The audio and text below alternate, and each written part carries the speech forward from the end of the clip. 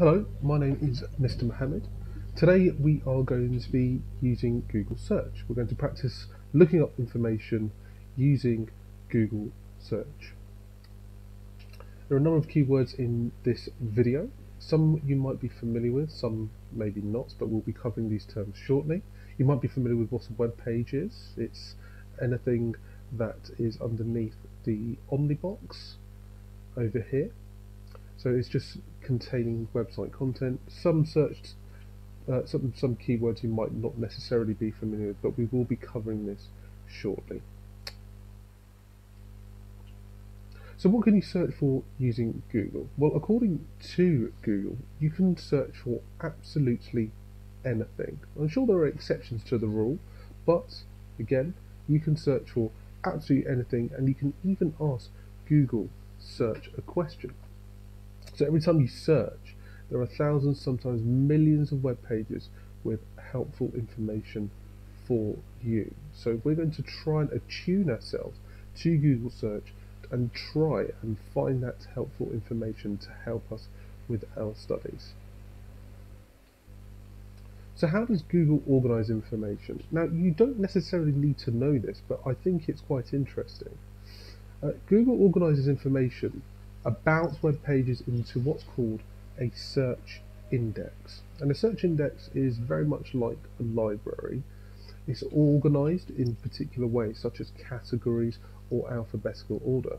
So if you have a look at this GIF over here, you'll see that the Google search is organized things into categories. So music, cinema, art are organized into one category. Cats and dogs are organized into what might be called pets, science, but they're all related somehow, and that's how Google categorizes everything into a search index. So it's just much easier to look up information. So how quickly does Google find information? In a fraction of a second. And remember, everything's sorted into a search index, and because of how organized it is, it can do so very, very quickly. So it can be quite useful for looking up information in a matter of less than a second. So that's how quickly Google functions. So what are the two main ways to search for information on Google? So if you're using the browser, there is a box right at the top, highlighted here. It's what's called the Omnibox. And it's called the Omnibox because you can search for information on here. You can type in website URLs. Website URLs are very much like codes to indicate what websites are what. So Google URL is google.co.uk. Any other website like Amazon could be amazon.co.uk. It's anything that has www dot followed by the website's name followed by .co.uk or even .com. So the Omnibox has lots of useful features, and that's what we're going to be using to search for Google today. You also might be familiar with the search bar on the actual web page. Remember, the web page is anything underneath the Omnibox. So you might want to use the search bar to search for information as well. They do the exact same thing, but one is always there for you, whereas one is you have to go to the actual Google website. So what I'd like you to do for the next few minutes, I'd like you to pause this video and actually give Google search a try. I'd like you to open a new tab, and then I'd like you to click on the Omnibox and begin searching for Google. And I'd like you to search for something that is appropriate and something that could help you understand how the Google search function works. I'm sure you've done a bit of Googling before. Googling is just a colloquial term to say that you've looked up information using the Google website. But I'd like you to try Googling Googling for, remember, anything. So here are some examples. You might want to Google full capital of the world. You might want to Google how to bake a cake. And remember, you can ask Google a question. So maybe, how long would it take for me to reach Egypt? That's a good question to ask. So pause the video now, open a new tab on the Omnibox, I'd like you to click on it, and then I'd like you to enter a few search terms. Once you've done that, and then you've got the basic grasp of how to use Google search, I'd like you to unpause this video and carry on.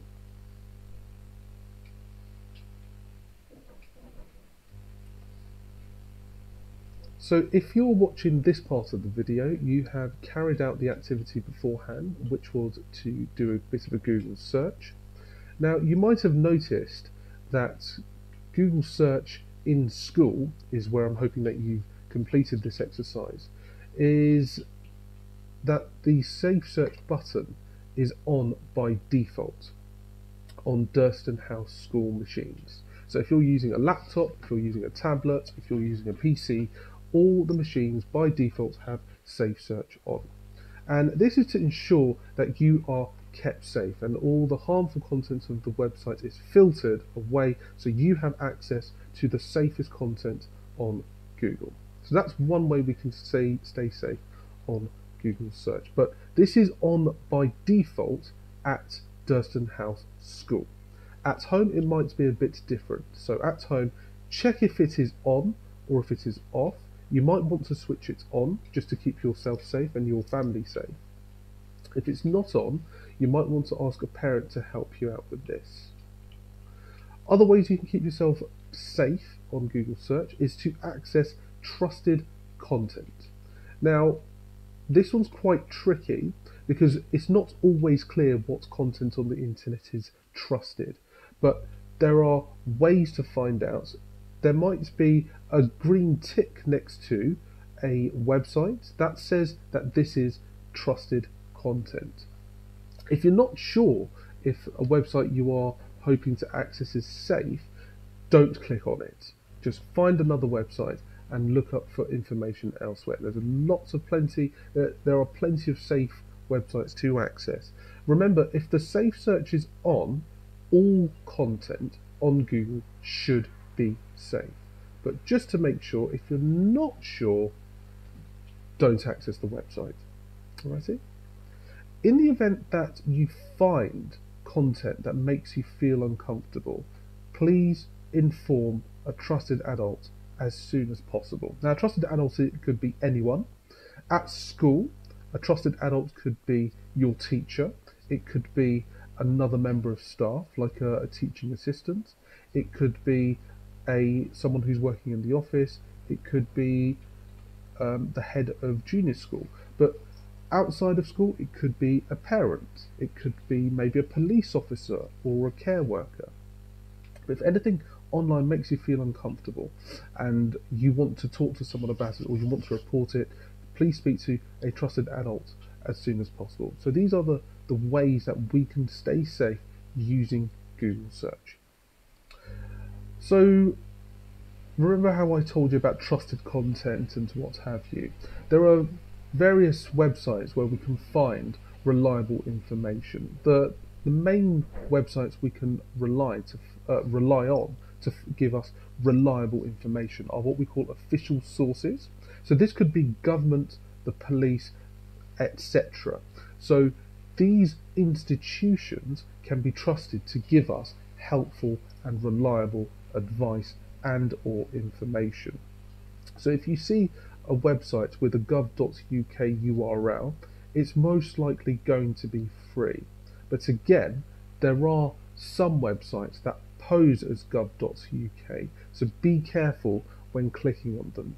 These websites are called phishing scams, so do be careful of those, but we're going to cover that hopefully some other time.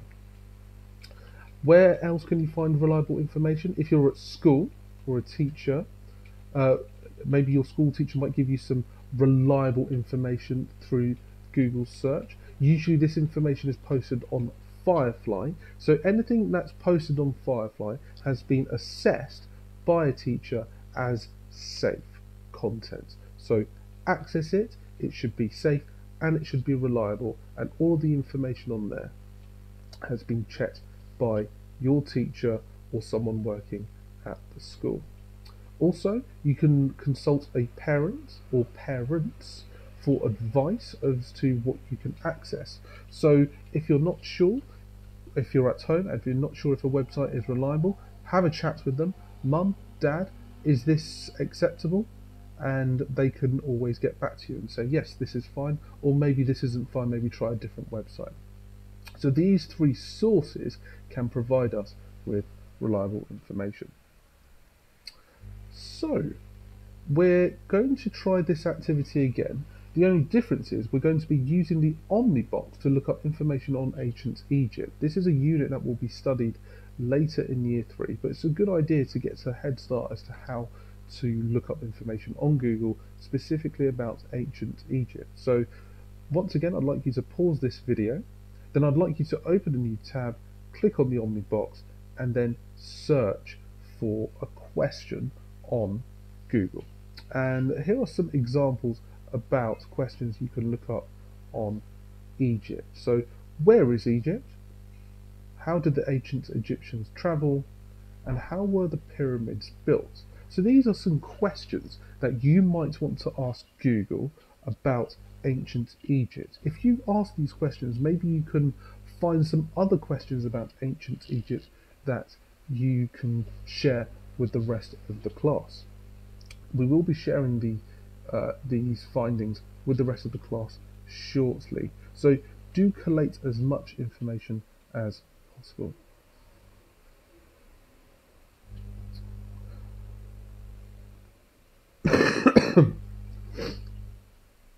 So if you are observing this part of the video, you have completed the exercise, which is to look up information on ancient Egypt using the Omnibox on the Google Chrome web browser. We're just going to summarize the entirety of this video here. You can search for anything on Google, and you can even ask Google a question. Google organizes web pages into a search index, which we said is very much like a library, which is organizing web pages into categories. You can look up information using the Omnibox on the Google Chrome web browser or the search bar. And we can also stay safe on Google by making sure that the safe search option is switched on. We're accessing trusted content only, and if anything online makes us feel uncomfortable, we report it to a trusted adult. And remember, a trusted adult is, anyone in school, a member of staff, or outside of school you can talk to a parent. And we can look for reliable information on the internet by making sure that we have sought official sources, such as the government and the police. We can also consult our school and our teachers, so members of staff will always post reliable information. And finally, we can speak to our parents when it comes to when we're seeking reliable information on Google search. Thank you very much for watching. I'll see you again soon.